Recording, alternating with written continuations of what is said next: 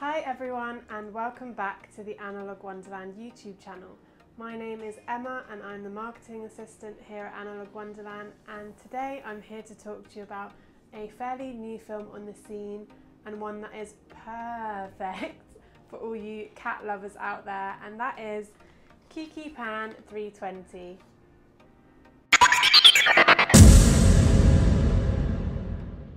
Whether you are new to film photography or a long-time analog enthusiast, our channel covers all things film, from tips and tricks, film reviews to how-to videos. Subscribe now and keep those notifications turned on so that you never miss a beat. Happy shooting! KIKI Pan 320 is a relatively new film release. It was launched last year in October 2022. It is a traditional black and white panchromatic film that was created by our friends in Hong Kong at CameraFilmPhoto, and the inspiration from the film's name actually comes from the team in Hong Kong who named this film after their cat Kiki.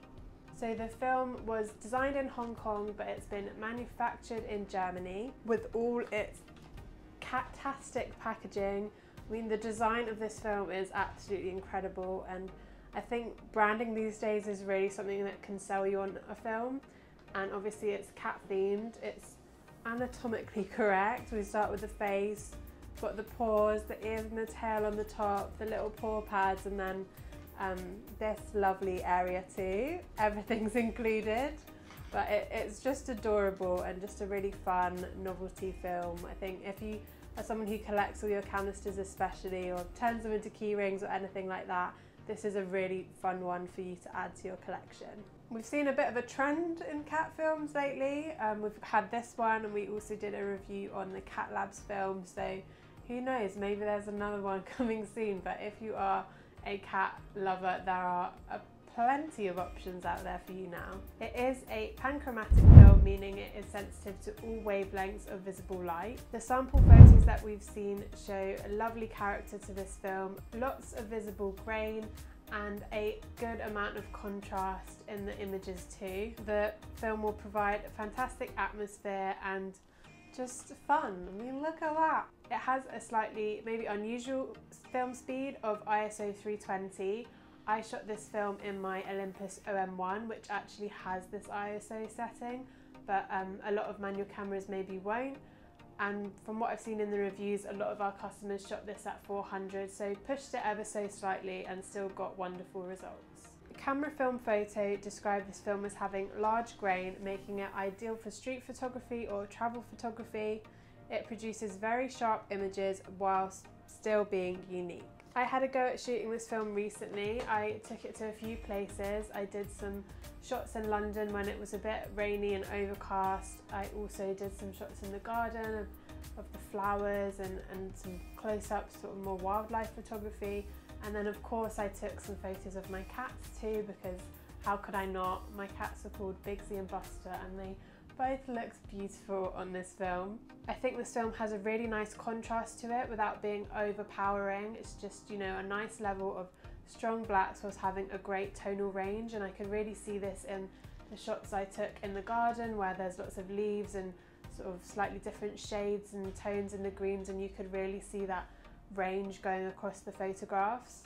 I did take a few photos indoors as well. I popped into a little thrift shop in Covent Garden, and I was impressed with how this film held up.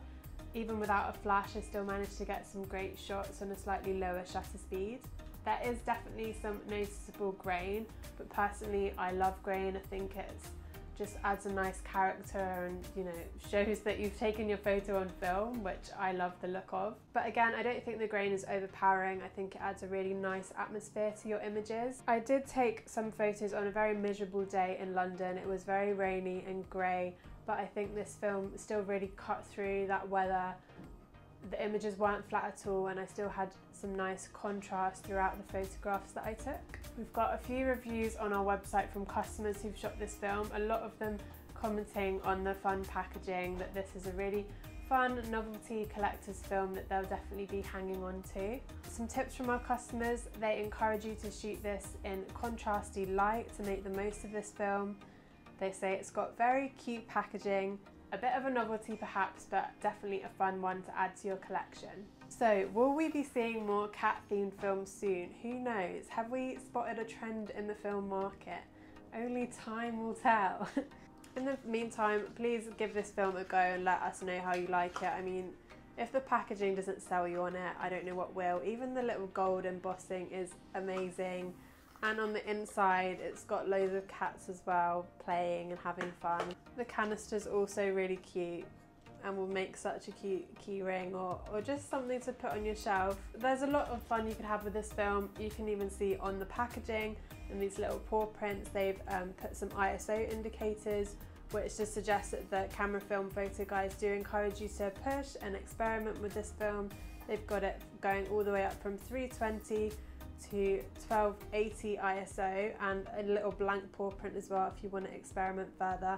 So do shoot this film, have fun, go and hunt down some cats in your local area to take pictures of. I'm really pleased with the pictures I got of my cats on this. It's definitely a fun film, just adorable packaging. I'm obsessed with the just cuteness of this film. Amazing job to the guys at CameraFilmPhoto. Let us know if you've shot it, let us know how you found this film. And in the meantime, thanks for watching and happy shooting.